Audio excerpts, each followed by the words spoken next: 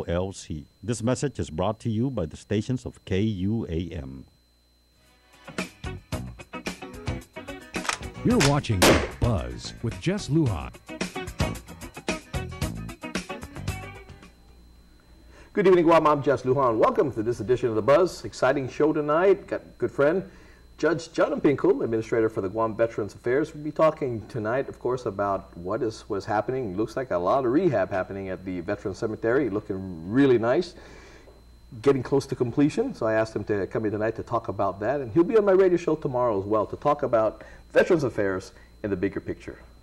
Good evening. How you doing? Thank you. Hey, first of all, good news out of the nation's capital today. At least the House version, is it? Now it goes to the Senate. So good news with the vets. Yes, the vets will be guaranteed to see a doctor. There we go. I mean, I guess amidst some of the tragic things that we've heard, right? Always comes some good things. Out of the bad arises a good. Rises a good, absolutely. But again, you know, the last time you were here, we were talking about what is going to happen at Veterans Cemetery, and you know, you were just I think the bid was awarded to the contractors, and there's a lot of work going on. I mean, you know, unless you're down there, I mean, it's kind of hidden. You're not seeing it. I'm looking at these pictures, and you've got a lot. You've turned a lot of dirt over there. Yes, we have. Gotcha. Quite a few cubic yards of dirt, so to speak. Yeah. And we've been hauling them away, and we still have a lot more to do. Now, again, what exactly? I mean, we know, again, life is, you know, people die, right? But you're building how many more grave sites? Are you building on the ground graves, or are you going just vertical in for burials? Thank you. We're not going vertically for building the crypts, we call them. Okay. We're going underground, and we have shaved off at a 17 degree angle, about 12 feet of dirt, where we prepare the ground for the crypts to be placed in. We have pipes underneath that carry water and gravel of specific size, and then we put the crypts on top. The crypts are like 4 persons. They can accommodate 4 coffins at a time. Okay. So there'll be about close to 1,000 of these. Sure. And then with burials, we're going to resort to above ground, but it's columbariums. Okay. So the spaces are going to be roughly about 2 feet by 3 feet, enough to slip in the urn. Sure. And then we close it, and we put with a granite cover. And as a matter of fact, we're looking at some of these underground stuff, right? That's right. Now, Your Honor, tell me, is this like the trend of how crypts are going now? Are they going underground? Because I mean, it used to be go vertical, but it looks like you're going vertical the other way. yeah, that's right. Here we have a series of crypts. This is the way they look in the ground. Yeah. And over here you see the special gravel. Okay. And underground, what you don't see are the pipes that lead off, that will run off water.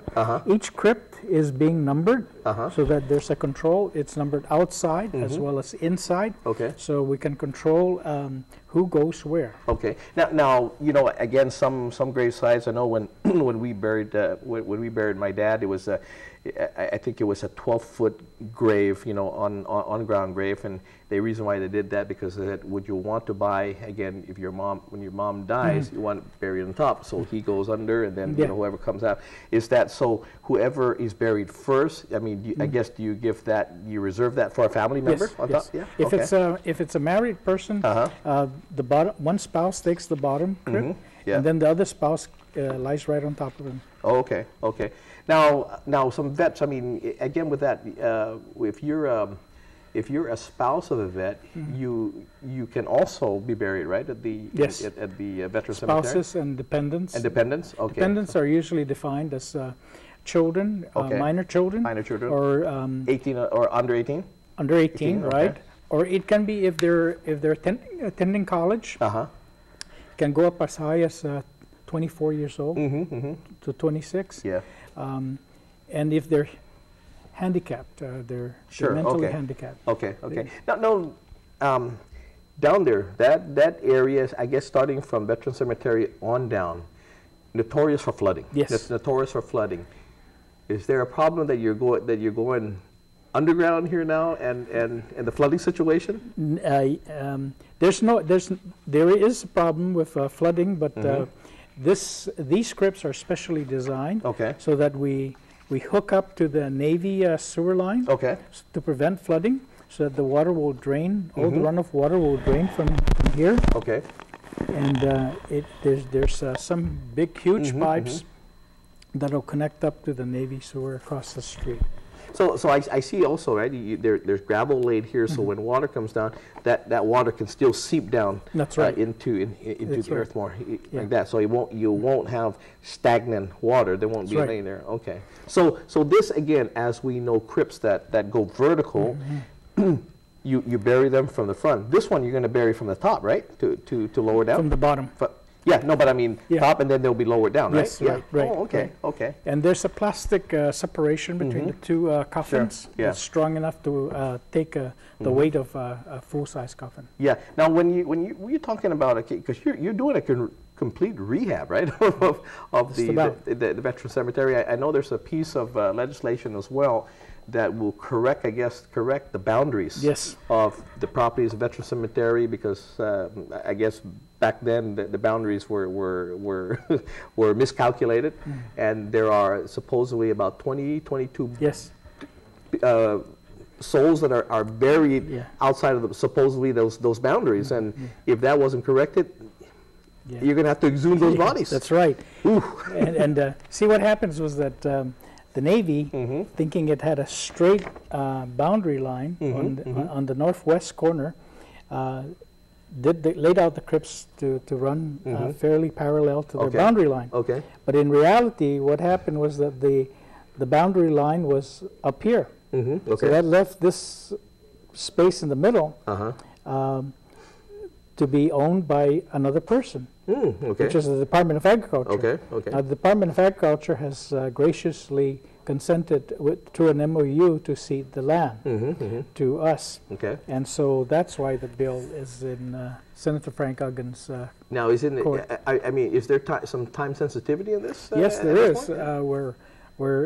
We expect the bill to be have a hearing on the floor by next month.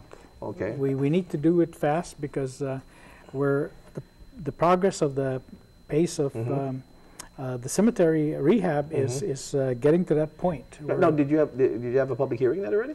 No, they're going to have the public hearing July. Oh, okay. Because I mean, I know the legislature went in session today, and there were time-sensitive bills that went on the agenda today. And I'm just thinking, if you've already got an MOU with Department of Ag and yourselves to do this, I know a public hearing should be had. But if the two parties are already mutually consenting to this, they could have waived the public hearing. You know, we could have done it with we could have done it by the MOU alone, but we wanted to be safe, and we wanted to be the problem to be permanently resolved. So we're going the legislative route, crossing our dots, or crossing our T's and dotting your I's. Dotting your I's, okay. I tell you, when we come back, we're going to talk a little bit more about cemetery and maybe for the areas that you're going vertical on. But then when we come back, because actually the Veterans Affairs Office had made news, I think it was a month back or something, about some things malfunctioning and all that. So update us on that, okay? Okay. We'll be right back.